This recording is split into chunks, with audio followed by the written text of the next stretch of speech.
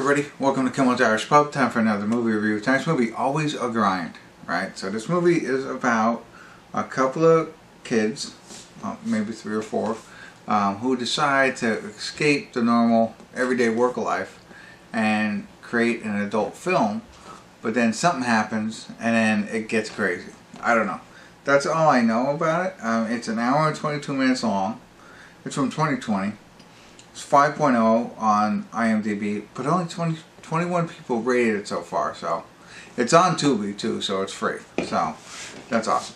So let's get into it, find out what it's about, give you a better idea, let you know what I think. Stick around. I'll be back.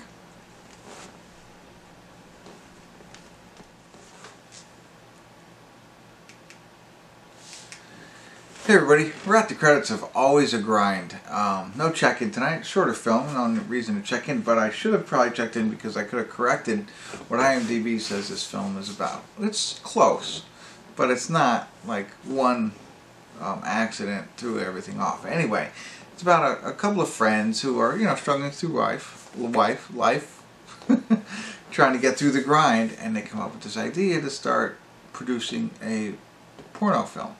And that's how they're going to make it, right? They're going to do everything right. And so the 3 of them get together and they start doing this whole thing. And so it's all like the follies that would go along with them doing that. Now, one of them happens to be in the industry, so he's got a little insight. But the other 2 do not. One's a waitress. The other guy's, I forget what he does, but as they say, a pencil pusher. Working behind the office like most of us. But, so they decided to do this. And everything goes along. Now, I will be honest, at first, it's over the top. It is, obviously, if they're trying to make an adult film, you're going to get some of that over the top kind of stuff. So, a lot of that. And there's a lot of, jokes around that. And some land, some don't. But I tell you what, when I got to the one part where they were talking about the pink room, the bubblegum pink room, it cracked me up. I felt like they were ad-libbing and it was just coming off and it was working, when they were going back and forth.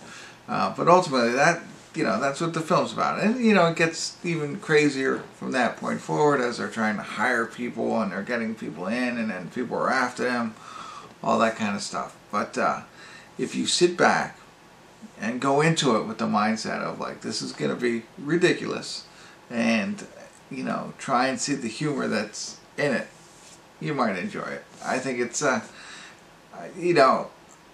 for everybody, but I think for the people who go into it, at least knowing what I know, what it's about, and the off-color jokes, as they say, I guess that's right, I don't know, you might find yourself laughing every now and again. And even, I got up, I was running back there, I was right when it was over, the credits were coming on, they did something, and I laughed out loud. I was just I just laughed out loud at that point.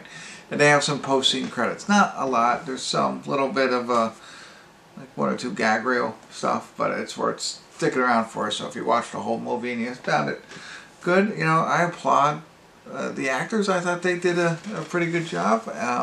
The 3 main actors, really. I mean, maybe the guy holding the sign. Anyway.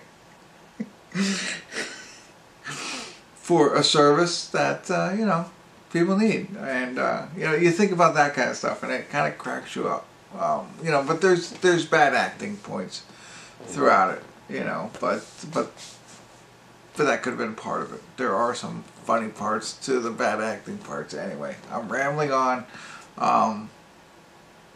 So my advice, if you I don't know, I think I already said this, so you might find it funny if you check this out. I think I found it funny at a lot of points. But again, you have to wait a little bit. You have to prepare yourself and then go into it. And then when you see it a little bit, you might and then just stick it out. You're going to laugh a little bit more and take it for what it's worth. That's what I got for you. Hopefully I'm helpful. I don't know. I'm the 22nd person to review it, and hopefully you will laugh somewhat as much as I did. Alright, that's it. Thanks for tuning in. Kimmel's Irish Pub.